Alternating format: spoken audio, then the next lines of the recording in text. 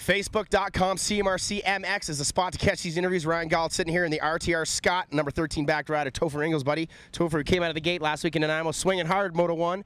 Bit of a bum luck in Moto 2, but man, you rode awesome to come back from where you were. Talked about that first weekend. Yeah, thanks a lot. I felt really good. I worked really hard and believe in myself and have a lot of support behind me with Dennis and everyone from RTR. So the first moto went exactly how I had hoped, and you know, I had some bum luck, but it's racing, and I'm excited for Kamloops. You know, it's cool. Each year I see you come up here, it looks like you almost gained more heart, dude. That second moto, you could have just pulled off and went, oh, man, this sucks, but you did not give up. That's going to make you feel good, and this whole brand new system you got behind you.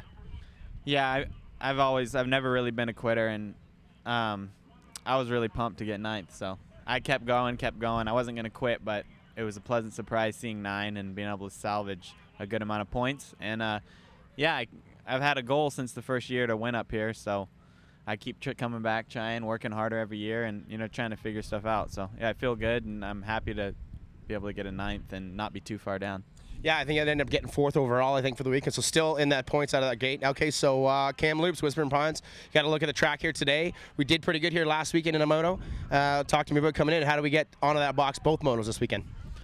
Track looks awesome. I'm really excited for it. Kind of similar to California, and I've always been pretty good in the softs, and it's going to hopefully get rough and be physically demanding, and I feel like I've worked the hardest. So podium this weekend is just going to be 2 good starts, really. I think I'll be there, and my fitness is going to be there, and I think I'm going to be able to run the speed. So it's just going to be starting up front and not letting them get away, and hopefully starting in front of them and being able to hold on for it.